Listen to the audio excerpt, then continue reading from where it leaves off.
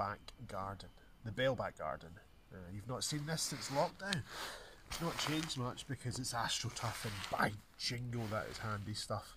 Excuse my hair. I've had a hat on. But anyway, let's talk about what happened last week at the golf club.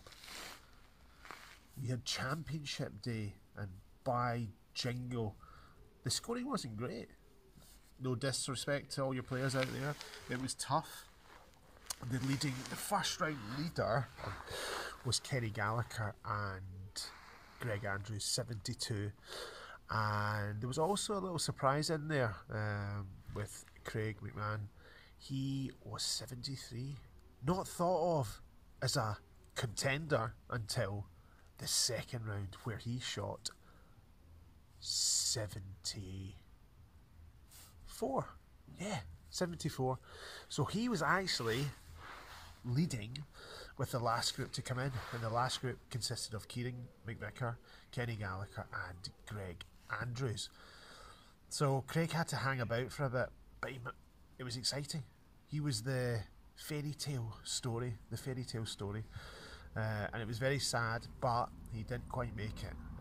Kieran McVicker came in and won it by a shot from Kenny Gallagher and I think it was Greg Andrews. I can't remember because the festivities afterwards. But anyway, it's really nice for Kieran to win this year. He's been a contender for so many years.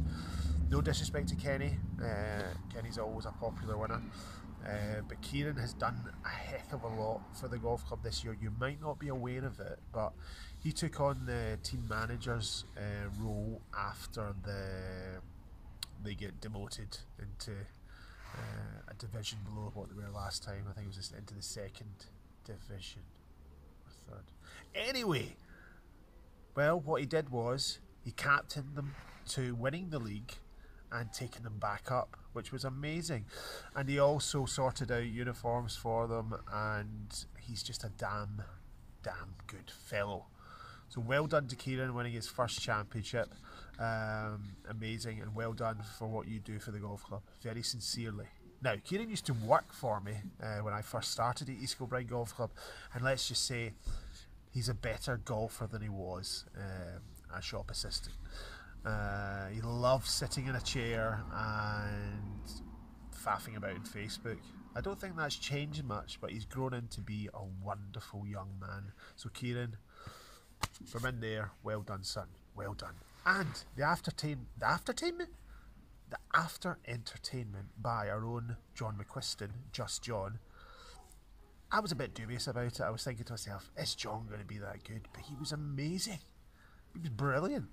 I just wish more of you actually turned up to the event, because yeah, it was a bit disappointing, the number of people that turned up.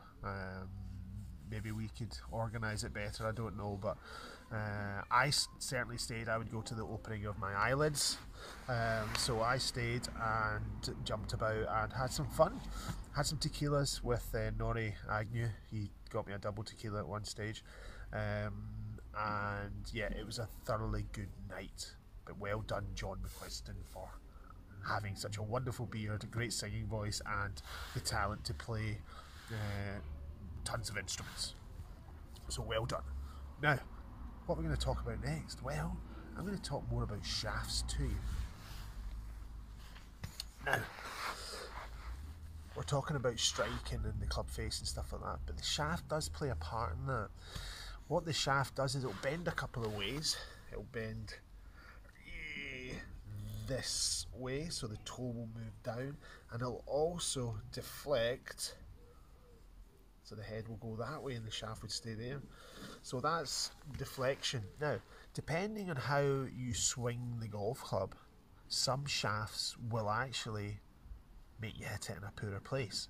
So if you get too much shaft deflection, the shaft moving, or the club head I should say, moving this way when the shaft stays there, that can lead to hitting shots low out of the face.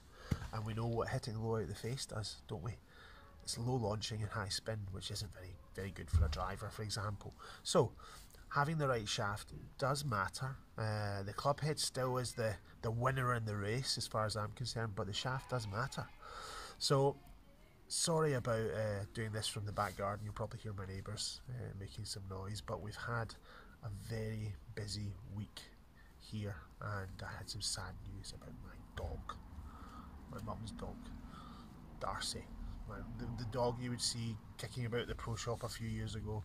Sadly, Darcy's not been great, and she's not been great. So, this one's dedicated to Darcy, my lovely dog, and Kieran, who's not a dog, but has done a wonderful, wonderful thing for the golf club this year, and he's been rewarded with the championship.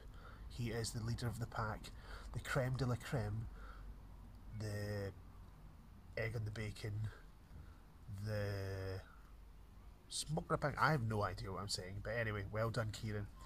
So, slightly shorter newsletter this week, but I've had lots of fun doing it as usual, creeping about my back garden.